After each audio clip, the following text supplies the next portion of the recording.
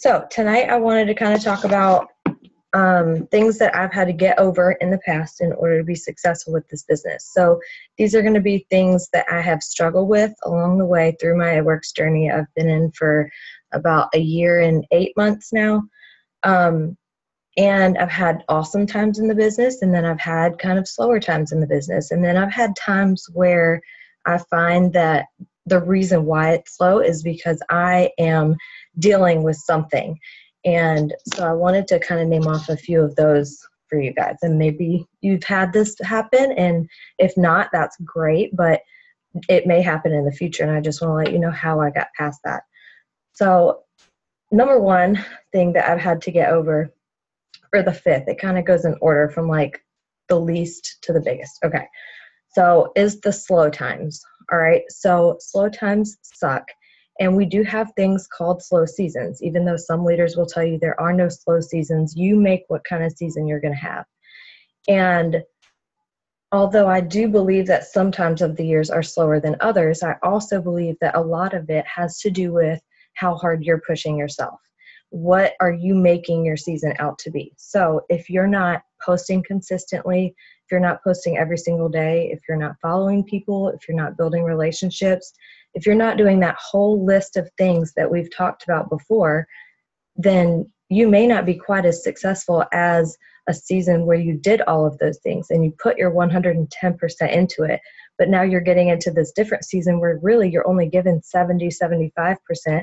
Maybe some of you are even given like 40 to 50%, less than that at times, and we can be honest with ourselves. I've had plenty of times where I don't feel like working. I don't feel like taking a picture and making a post. I don't feel like adding and commenting new people because I'm so tired. I don't feel like building relationships, but those are things that in that recipe that I talk about, you have to have all of those things for your recipe to be really good. So you have to take all of the ingredients that are on the recipe list, for the most part. If you're allergic to onions, don't put onions in it, whatever. But in a theoretical sense, if you leave the chocolate chips out of a chocolate chip muffin recipe, it's not going to taste near as good because it doesn't have the chocolate chips in it. And our business is kind of like that. So there are so many things that need to go into it day to day, week to week, month to month, that you need to be doing in order to keep those quote unquote slow times from happening. Because ultimately you do make your own season. When you wake up in the morning, they say the first 20 minutes of your day is what sets the pace for the rest of the day. So if you wake up feeling sorry for yourself, or you wake up not motivated and not wanting to work, your whole day is likely to be like that. But if you wake up and you watch a motivational video every single morning, that's what I try to do. I don't do it quite as much as I used to because the twins are cray-cray lately. But I try to watch a motivational video almost every single day, and I try to make that happen the first 20 to 30 minutes that I'm awake. So while they're having their morning bottles, I'll put on, even if it's just an audio motivational, something that you can listen to without having to sit down and watch it. I'm never actually watching it. I'm always doing other things, but I have it on because those are the first minutes of your day are going to set the pace for the rest of the day. So if you wake up motivated and ready to kick butt, you're going to kick butt that day because that's what kind of mood you're in. Your mindset really is everything in this. So slow times, really what I found, they do exist, but a lot of it is you telling yourself that it's a slow time. So get over that. Stop telling yourself that it's a slow time. Start telling yourself that you are a loyal customer enrolling machine. You are a distributor enrolling machine. You are a rock star. Tell yourself those things in the morning, every day when you go to bed, every day when you wake up, throughout the day if you're feeling sorry for yourself.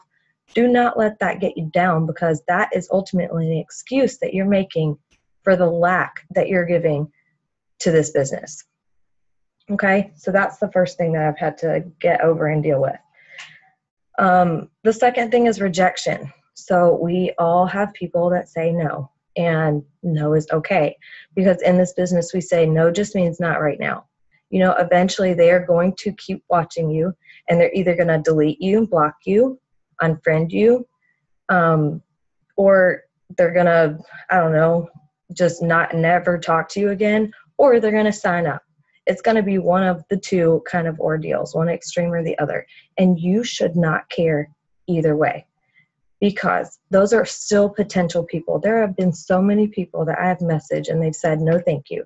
And I'm like, all right, that's cool. Thank you for the support. And they still continue to like my pictures and they still follow me. And the trick of rejection is to get people to want to follow you, not for it works wise, but for your life. Make your life interesting. Be real. Be true to who you are through your posts on social media. Give them something to where they feel like following you is worthy.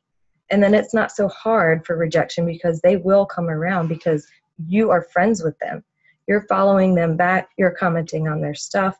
You know, if they do reject you, they're going to be nice about it. And who cares about the people that are just like, fuck no, stop messaging me? Because we've all had those people that are just absolutely rude about it. And whatever, get over them too.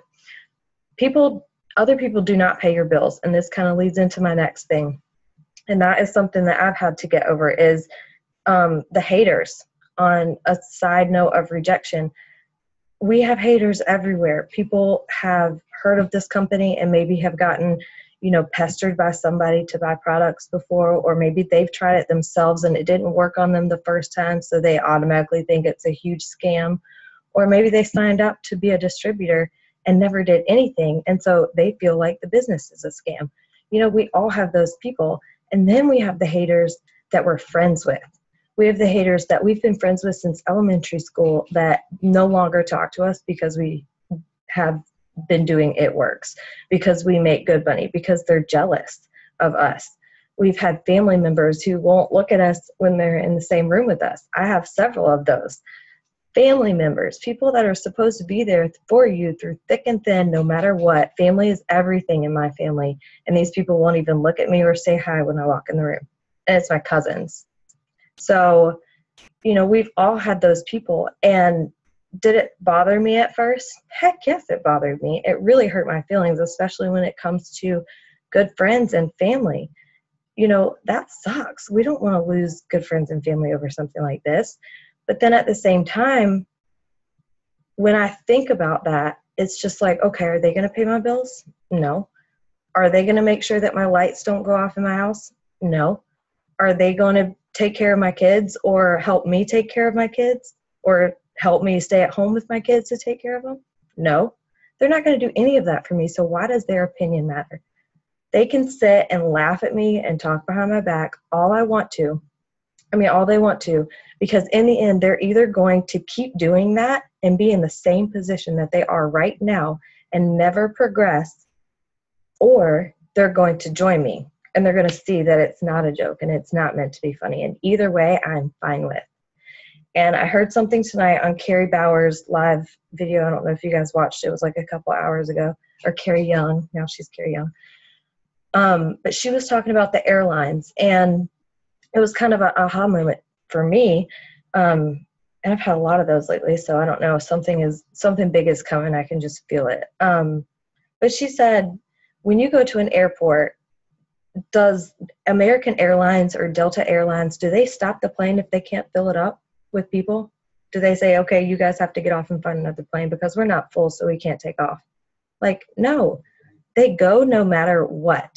And that leads me into my next one is quitters. It's something that I've had to get over. People quit. They sign up, and then a month later they quit. They sign up, they freaking go Ruby and quit. They sign up, they go Diamond and quit. They sign up, they don't do a darn thing, and they quit the next day. Like, it happens to all of us. And the quitters don't matter because you did not start for the quitters. You started for you. You started for your why. So you need to go and look at your why and realize that you're not doing this business for them. You're doing it for you. You're doing it for the reason why you joined is why you continue to go. Not because of everybody else. You still want to get to your destination on that plane, don't you? You still have places to go. How would you feel if they just shut the whole plane down and was like, sorry, you have to wait 3 hours so we can fill up a plane because we're not leaving without a couple people? Who cares? Leave. Bye. There are plenty of other people out there that have not heard about this company that need this company. And there's this statistic that says about 70% of Americans who live in the US are $300 to $500 away every month from declaring bankruptcy. Like, what? Bankruptcy? That's huge. 70% of Americans are out there barely making it. And you guys are their answer to their prayer. You are, and you have to believe that. It is selfish of you to not share this opportunity with other people because other people need this. They're just skeptical.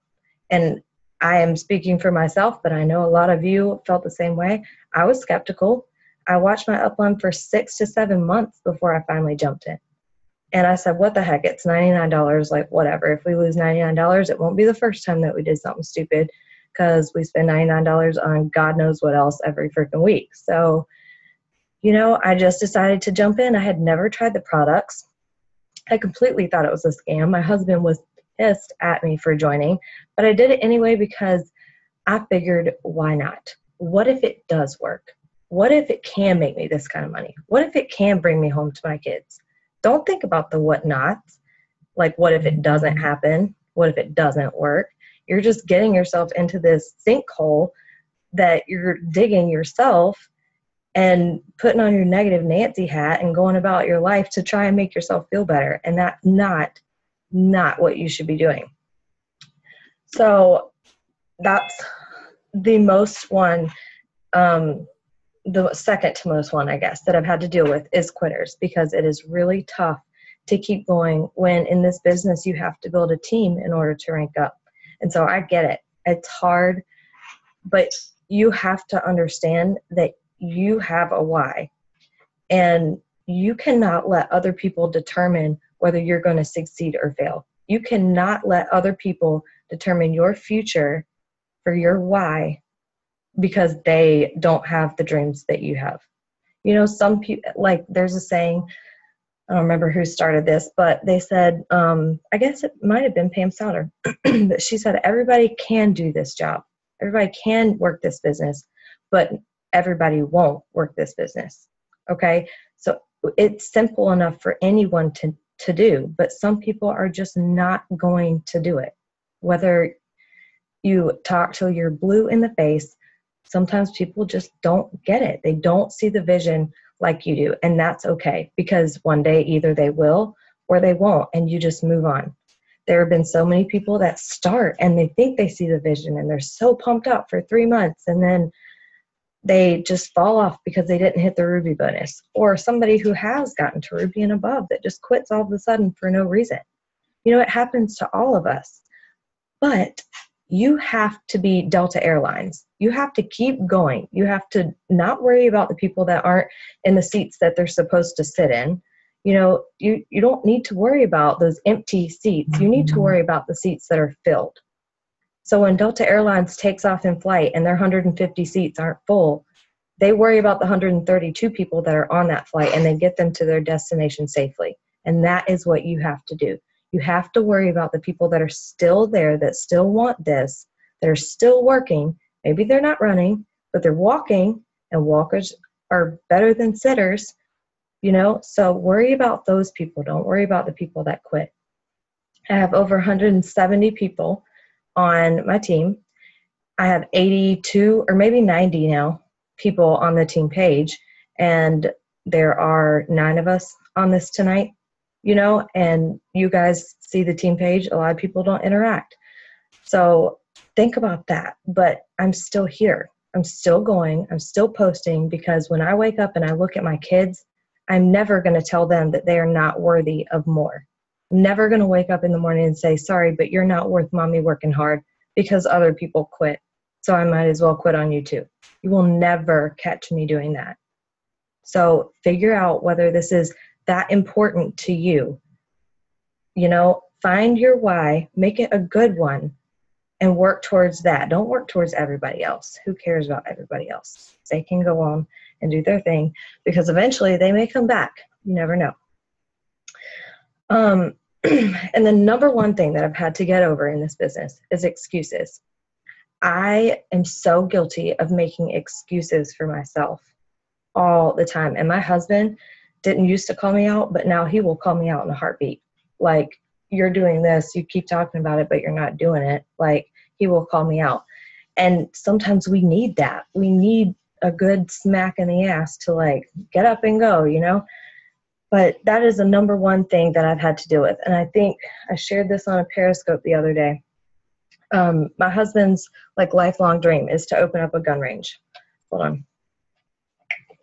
Okay, so he wants like this immaculate gun range. It's going to be like so different from every other gun range here. And I don't know, he's just super excited about it. So that is what he is ultimately working towards. He's in school for business. You know, he's working full time now so that we can save up money so we don't have to take as much loans out whenever we build it. We've got to find the right land, blah, blah, blah, blah. So we are going to be spending tons of money going into debt before the gun range opens. But do you think that when he opens that gun range, he's going to walk out if nobody shows up the very first day he opens his doors? Do you think he's going to be like, all right, I quit. Nobody came my first day, so I'm out? Like, no. Do you think he's going to be like that after a week or even after a month? No, he put so much money and time and effort and decision making, and he's hired all these people, and all of this work goes into building his own business. He's not going to close his doors.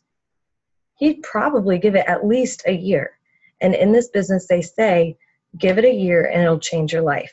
But you have to give it a year of your best effort. You can't give it a year of half-ass effort because it's not going to change your life, honestly.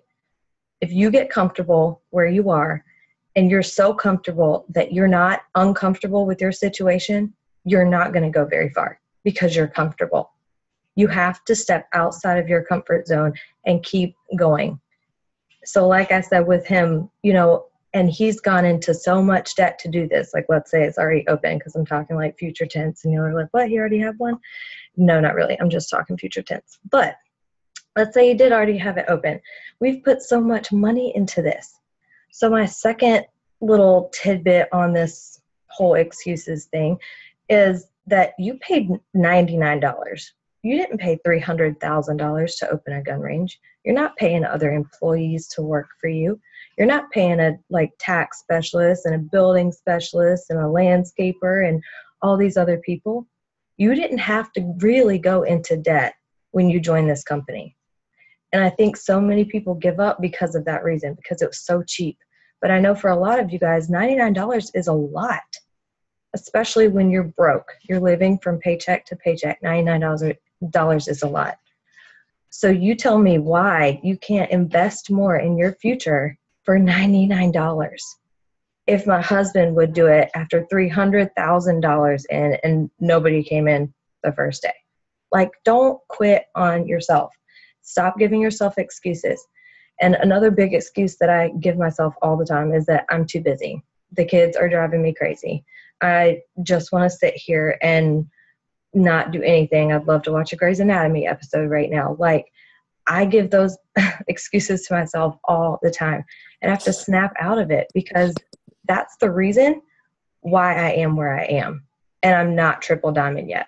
That is the reason, because I give myself excuses and I sit there on the couch and play Candy Crush for 30 minutes instead of working. I'm guilty of it, and so are you guys. You know it.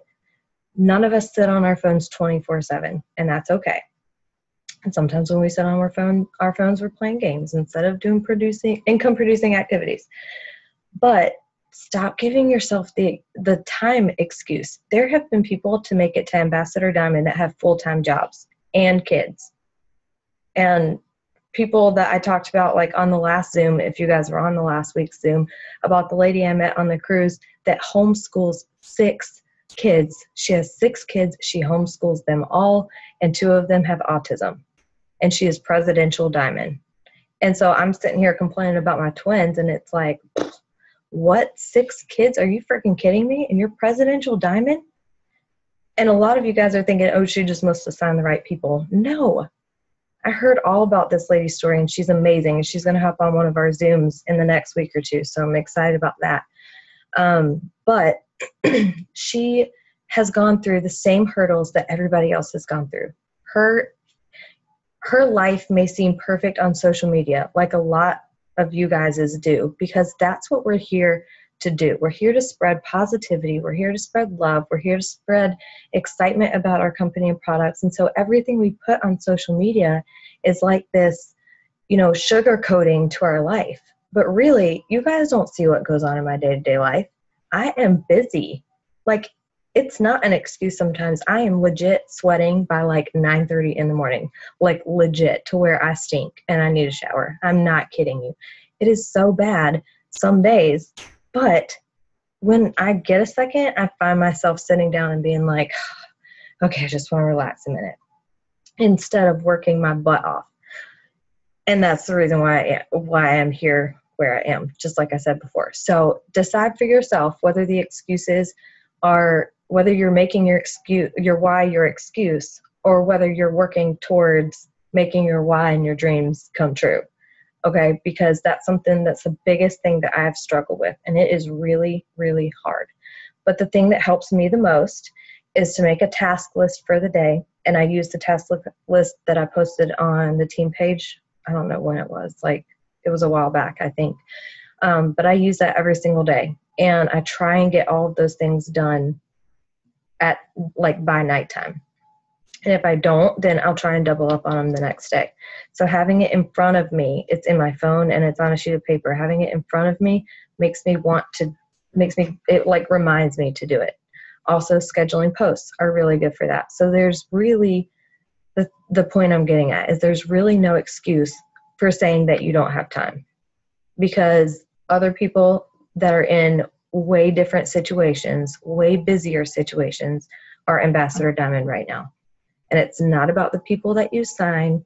A lot of us don't ever have a rock star, and that's okay. You are your own rock star, and you joined this business for you. So going back to that, remember, you joined it for you, not for everybody else. Who gives a crap whether they're a rock star or not? You need to keep working, because it's your why that's on the line. It's your dream that's on the line, nobody else's. So those are the 1, 2, 3, 4, 5 things that I struggle with the most in this business, and kind of how I got over them. Personal development, though, is huge, because seriously, if you are not in a physically and emotionally millionaire state of mind, you are not going to be a millionaire. People that are millionaires believe that they are going to be millionaires. They believe that they're going to be successful. You can't sit and beat yourself up about everything all day long, every day. I haven't signed a customer in over a week. That is huge for me. That sucks. But am I over here crying about it? Like, no, I'm about to sign one right now. Because if you keep going, good things will happen. But you have to keep going in order for them to happen. Because if I would have quit a long time ago, I would not be a stay-at-home mom right now. I would not be making over $5,000 a month for literally doing nothing except for posting on my phone and talking to people. And I'm just double diamond. There are 3 or 4 more ranks up there that I'm going to get to. And so will you guys, but you have to keep going. Because like I said, if I would have quit when I didn't meet my Ruby bonus a year and a half ago almost, I would not be where I am right now. And I wouldn't be where I am without you guys. And so you have to keep going too. So does anybody have any questions about anything that I said, or you can ask me a question about anything else while we're on the Zoom if you want to.